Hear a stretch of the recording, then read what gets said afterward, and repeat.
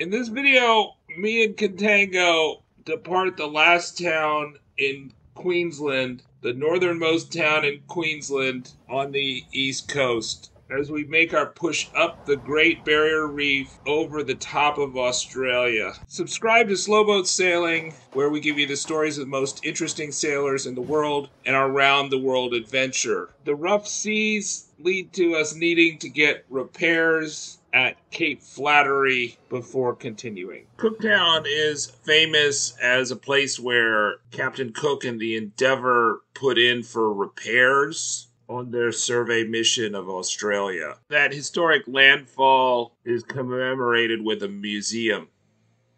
All right, so I'm in Cooktown right now.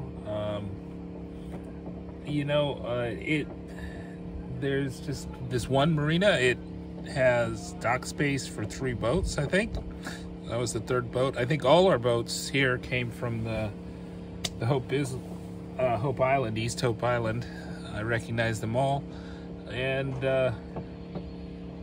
I'm kind of like not inclined to stay here for the whole blow, and I'll just see what happens. I think I'm probably gonna be getting a fistful of pain, but I don't really know how to avoid it given my time constraints. So we'll see if it's possible for me to anchor and stuff in these conditions. I'm not worried about dragging so much as I'm worried about picking up the anchor in the conditions, because that just doesn't give you very much time. You have to use the engine to move forward and then run forward. And so if it's just you, it's just me, right? Then it's a little more difficult. So, but Windy, my update on Windy today said it's going for several days. But the good thing is, you get to refresh the laundry here, you get to refresh the water, refresh the provisions, and make sure you're topped up on fuel.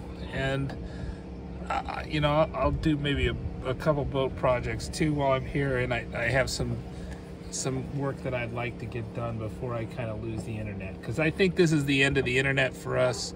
Cooktown, and then it's almost 400 miles to Horn Island and Thursday Island, which are right next to each other, and then I think we'll get a cellular signal back, but I don't think we're going to have another one for a long time. And we're also going to have kind of really 25 knot winds, and maybe more, and it's in the right direction. It's just wherever you anchor, that's going to be really difficult. But we're having a beautiful sunset here. This is the Endeavour River. This is where Captain Cook repaired his boat after he ran it up onto the Endeavour Reef, which is also named after his boat. This river's named after his boat. So I went to the museum today. It was small. It was okay. It was interesting. But yeah, it was like a few days in 1770, right?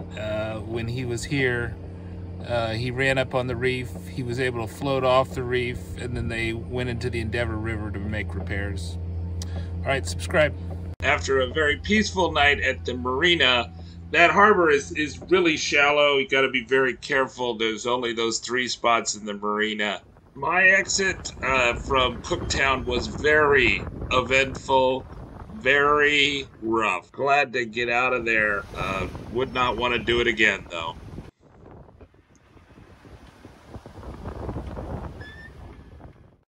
All right, so we're approaching Cape Flattery.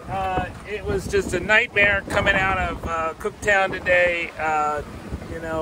Almost hit a buoy in the channel there because we were getting blown to the green side of the channel, so the port side of the channel. But we didn't hit it, thankfully. I guess it was my great steering at the very end, but oh man, it was choppy. So, I mean, Windy did not send it, you expect like 1 foot waves. No, the waves are up to 7 feet, but they, when we were doing the beam breach, they were like 4 to 5 feet, and we were just getting pummeled on a beam reach. So thankfully, Cape Bedford and Cape Flattery are about as far east as you can get when you're this far north, and so I decided not to go to Cape Bedford because then I'd have to put more east in my track tomorrow, and would just do the run to Cape Flattery, which we have plenty of time to do since we're making like 7 knots easily. It's really hard to go slower, to be honest, and I'm at a loss how I would go slower, but we just need to get around the Cape. Cape Flattery here is the easternmost point this far north of the York Peninsula. And then after, the great thing about the York Peninsula is it keeps on falling off, it keeps on going west, and so the easterlies, you never have to go east after this point. So you can keep on heading west or north. And that's what we're going to do, and we're getting, you know, mostly the winds are about south-southeast, 25 knots, and we expect that for days upon days. I'm inclined not to try the island anchorages. Definitely will not try to visit Lizard Island, which is to the east of us, but you know, I think I might just try to do Cape Melville. I might leave in the darkness to go for Cape Melville in one day, because, oh my goodness, I do not want to be in a rolly anchorage in a small island with, we'll see how rolly it is tonight. I think it's going to be very uncomfortable tonight, and this is the best anchorage on this coast, so until you get to Cape Melville. So when we get to Cape Melville, then I think we'll have a good anchorage, and I'd feel more comfortable anchoring there.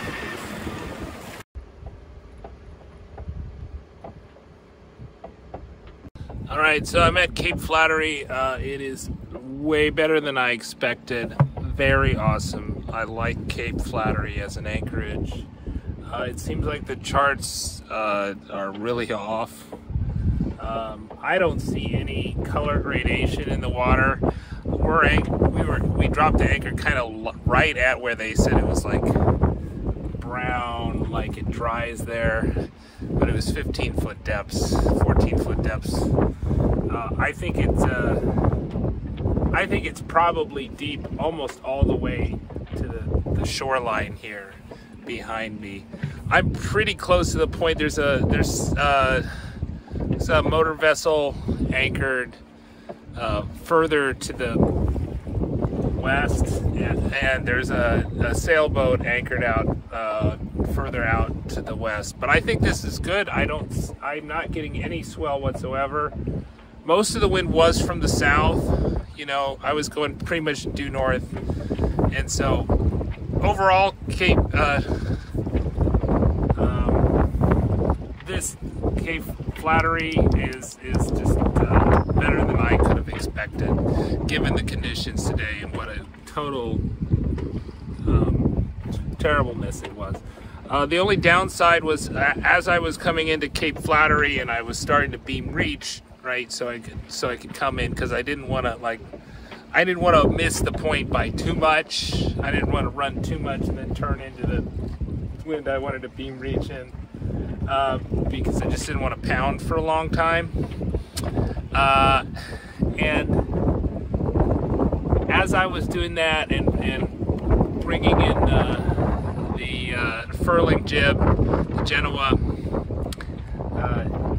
the shackle for the topping lift, which from an external halyard that I was using, came loose, right? So I kind of lost the halyard essentially, right?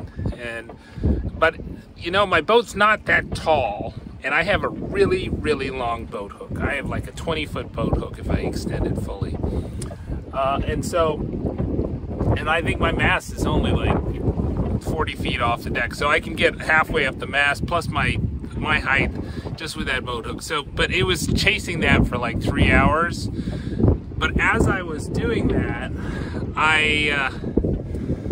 I kind of reached up and I accidentally hit the that thing, the wind generator. So the wind generator has not worked all season, right? Ever since I came back from New Caledonia, at first I saw it, I've had no evidence that it actually works. Its brake doesn't work. It's not putting out electricity. I also lost the nose cone on my first sail. So I really should have taken it down, but I broke one of the, accidentally with the boat hook, I broke one of the wings on it. And when one of the wings is broken, it really just shakes, rattles, and crankles like craziness. There's nothing wrong with its frame. Its frame is just as solid as it is. Its frame is actually welded. It's pretty good actually, but it shakes like crazy if I didn't lasso it. It's lassoed right now. And I really should have lassoed it. I regret not doing that earlier, and I think it's kind of a blessing in disguise that I broke it with the boat hook, because that thing just really makes me nervous in high winds. You know, without the brake working, that thing turning, it just makes so much noise, drives me nuts. You know, these 20 to 30 knot winds, right? Oh, it is so much better right now that I'm not hearing the generator, the wind generator. So I don't think I ever want to go back.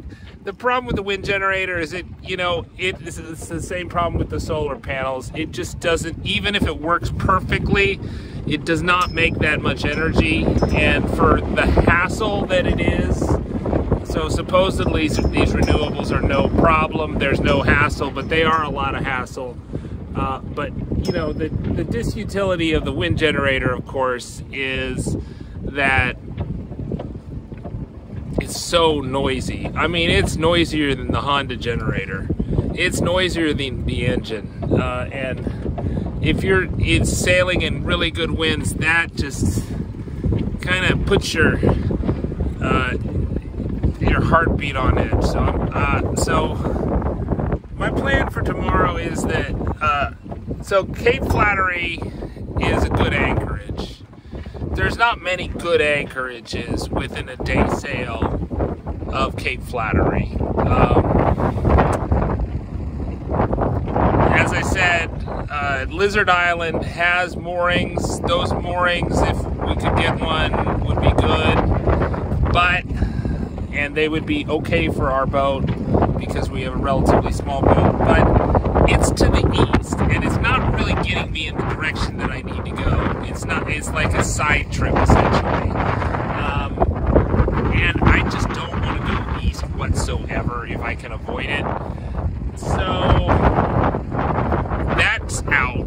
That's the best anchorage, but those balls will probably be full anyways with catamarans, right? They don't care what the rating is on those balls. And so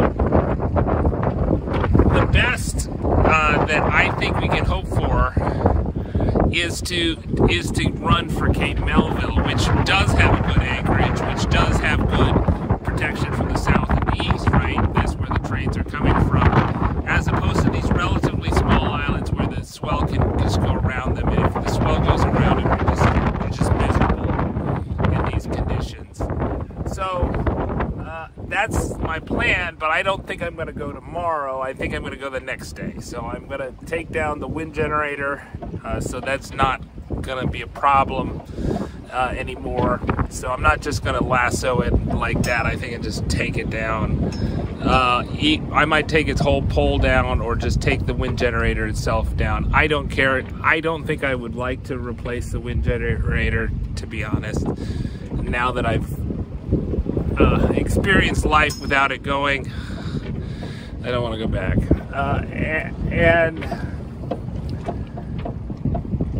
But the idea is that I want to have a nighttime departure from Cape Flattery, and then drop the hook during the daytime while there's still daylight in Cape Melville, which is about 70 miles to get to Cape Melville. So it's an awkward distance. I think in these winds, the way that Contango was going about 7 knots, but you know, I don't think it's good to rely on that, and I follow the adage that you want to be in an unfamiliar, you do not want to enter an unfamiliar harbor or anchorage at night, and that's the way I feel about Cape Melville. So I think this is a pretty wide open place, and I have a day to look at the hazards around here and get the lay of the land, and then I think maybe I'll have like a 2 a.m. departure where I pick up the anchor and then run for Cape Melville. And you know, the good thing is that the winds are mostly south, maybe east, and after Cape Melville, Cape Melville's going to give us some protection, but after Cape Melville, it's going up to a point where it's falling away to the west and the north, and those enhanced trade winds will get you over the top. Now, I don't know what the anchorages are after Cape Melville, but I think the best way to do it is to do the night departure. But I'll do tomorrow as a rest day, as long as this anchorage holds. Goodbye. Bye-bye. Subscribe.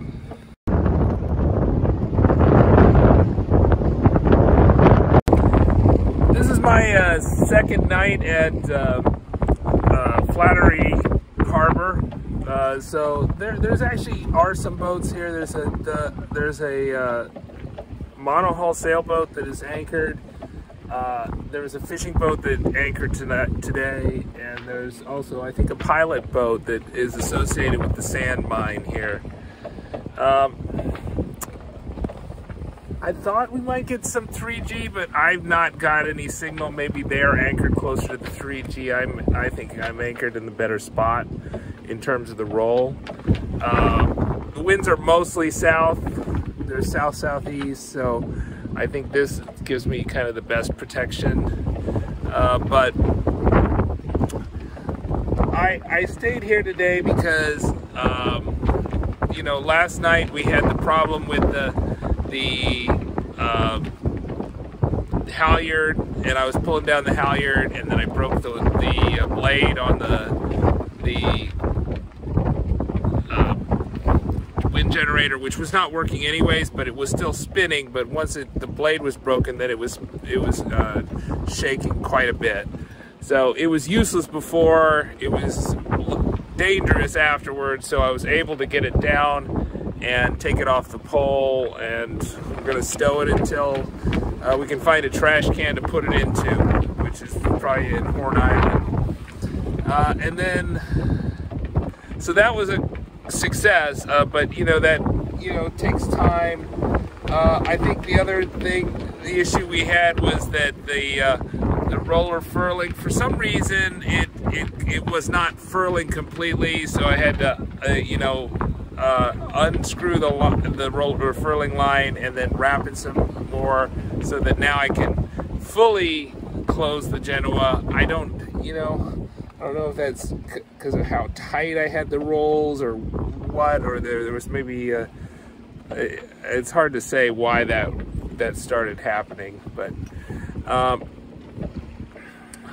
that was an easy fix. The other issue we had was the engine was not charging, and that was because the alternator belt was too loose. So I tried a different kind of bolt combination with that, and I think this bolt combination will be better, and hopefully it'll stay tight. And I also tightened the water pump belt with the saltwater pump belt, but you know, I think that's fine. It's probably a good idea, and I probably should have done it. I should have changed the water pump belt instead of tightening it.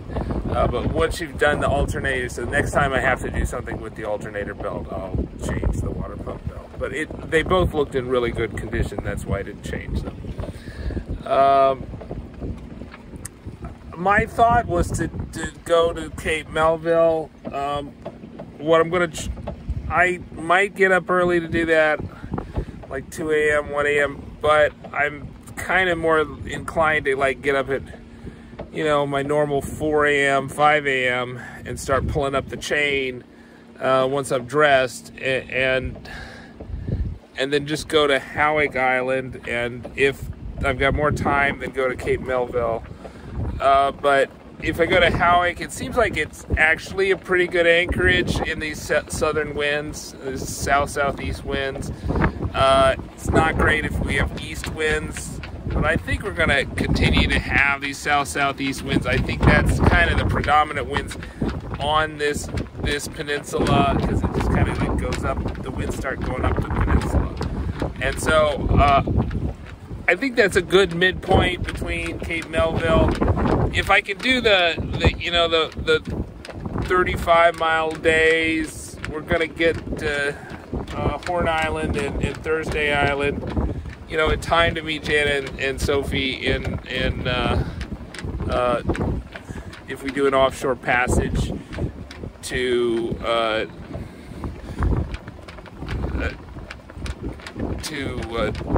Darwin. I think Darwin is, you know, I mean, I don't think I can really go offshore here because the reef is too thick. You have to go too far east to do that. I just don't think it's like the best option. So I do think the day sailing for this is the best option, or maybe some overnights. And I may do the overnight, yes, tomorrow, but I think Howick, as an anchorage goes for what's left, is actually maybe good enough. So we'll see how hard it is for me to pull up the anchor this time, and you know, about how many overnights that I want to do. I think I should be able to get the 90 feet of chain up quicker than the 2 hours the last time, but I don't know. The wind is really strong, as you can hear. And so, you know, we'll see how it goes. But I just find this is a really, really weird part of the circumnavigation. I can't remember a coastal cruise that was more remote than this, in terms of like no civilization. And you know, coastal cruising Australia with no towns, it's pretty creepy. And if it were easy to go offshore, I think I would consider doing an offshore passage. The problem is I have to go east to go offshore, and then I have to go through the barrier reef, which is much more complicated up north than it was down in Cairns. So we'll keep on keeping on until we get to the end of Cape York and see how it goes. Hopefully not so many things are going to go wrong tomorrow. Hopefully we're a little bit better battle tested and ready to go. The most interesting sailors in the world in our round the world adventure.